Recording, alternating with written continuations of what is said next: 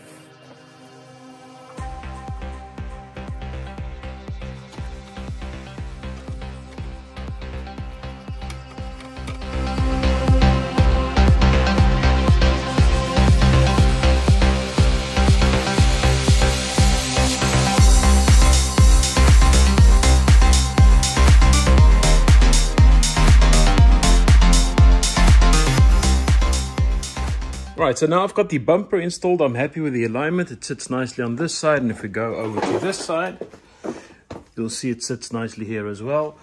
And off camera, I've already installed the lock mechanism. I still need to do these bits. But before I can do this, I am just waiting for these little metal brackets to dry. I've painted them up. They were a bit rusty, so now they are going to be protected when I put them back into the car. And while I'm waiting for that, I'm going to start installing the new rear lights. And what you are seeing here is a rubber gasket. This is not the way the factory did it, but this is a part I bought from only 944. I'll put the link in the description for you guys. Basically what this does is this replaces the sticky, tacky window seal kind of stuff that you have to put around here in a ribbon format. And it's always messy, it's always leaking after a while. So I'm trying out this new solution. Well, it's not new, it's new to me at least. I've had this on the market for a while. It's basically a rubber bead that you install on the new lights or even your old ones after you've cleaned them. And then you can easily put them in and remove them if you need to. Not that I'll ever need to remove them, but I thought I'll try this. So let's get that done so that we can get these two rear lights installed.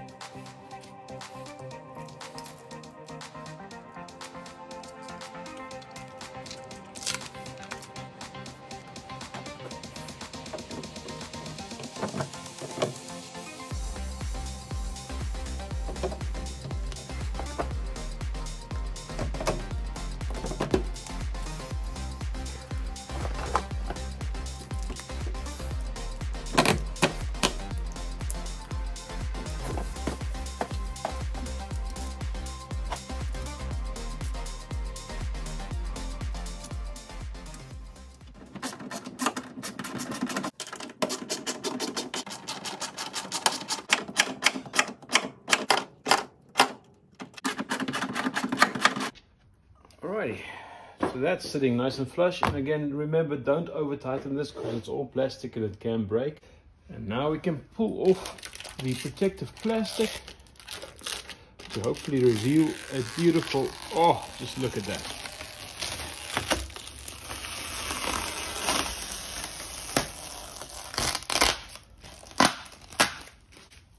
Perfect. Let's do the other side. 20 minutes later.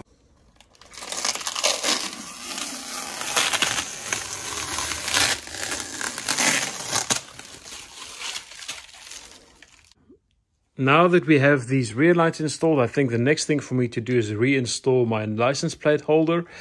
And since this is brand new paint, I'm going to protect these little holes with these little nylon washers on the back of this plate. Like that.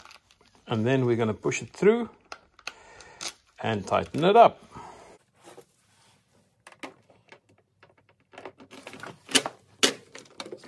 And two more nylon washers on the back as well. Two metal washers. And lastly, a self-locking nut.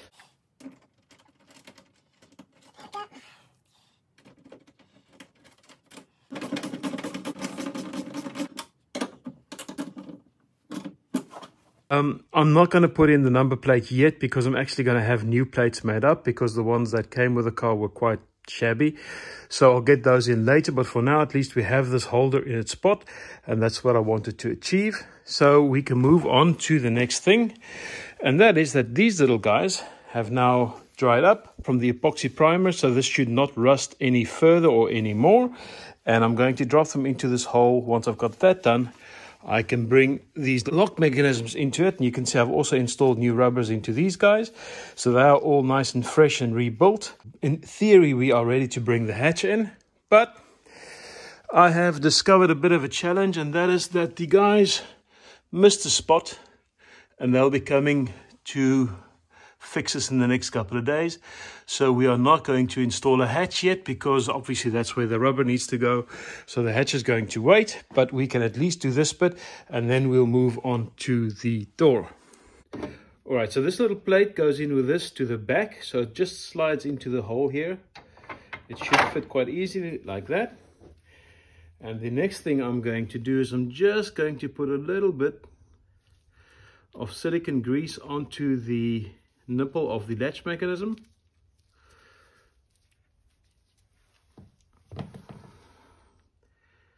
This has survived 40 years already, so let's make sure it survives the next 40.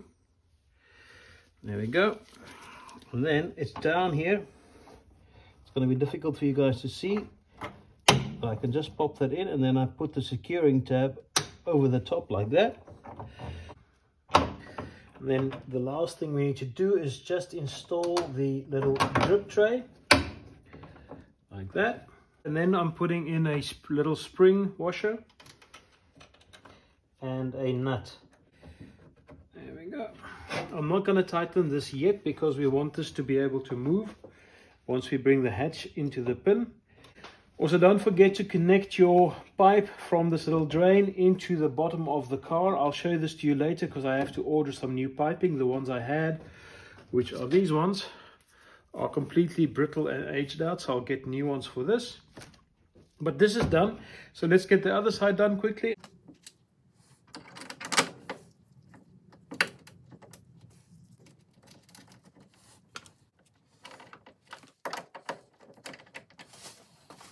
Alright, now that I have the latch mechanism and the license plate in, that's about as far as I can go for now.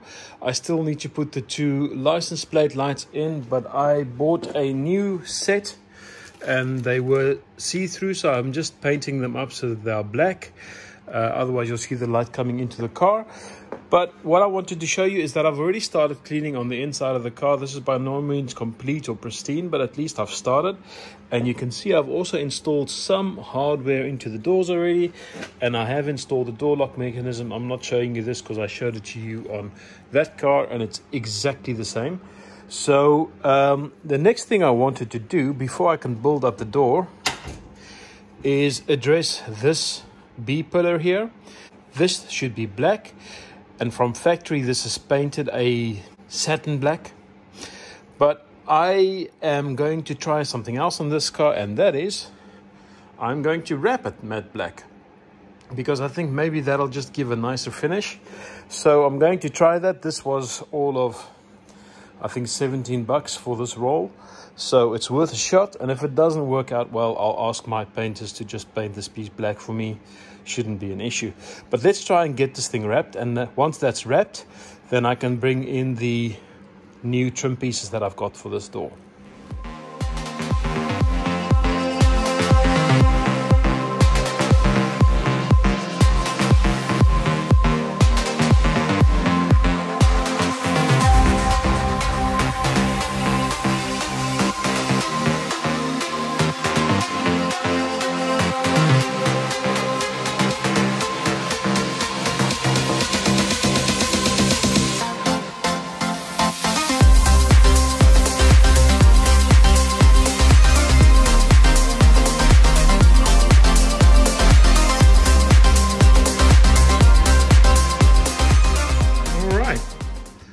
So I'd be lying if I said this was my first attempt. This is my third attempt at doing this. Luckily, I've got enough of that roll. I've got a meter, so I've got a few chances to try. And I think with the heat gun, very, very quickly on the heat gun, you tend to create just enough stretch in this for it to settle nicely. You can see I've got no bubbles. It's nicely wrapped, and I pushed it around this edge, and I also pushed it all the way around this edge. So hopefully when I put the rubber in, that rubber will protect this wrap, and this wrap will never peel. But it will remain an experiment. I might have to paint this one day, but I wanted to try this and see if it works, and I think it looks quite sharp. So the next step for us is to start putting in the trim and the rubbers.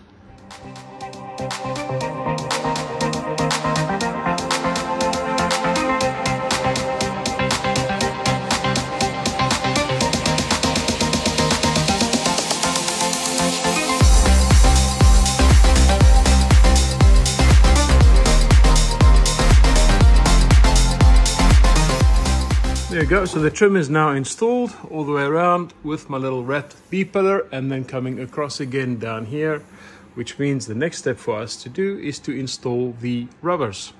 And the rubbers are going to be a bit of an experiment because the 924 window rubbers that sits here are no longer available, but the ones for the S2 944 is. I can't see any difference between these doors on the top, so I think it'll fit. So I'm going to try that. Hopefully I didn't make a big mistake when I bought them, but let's try and get them in and see where we end up.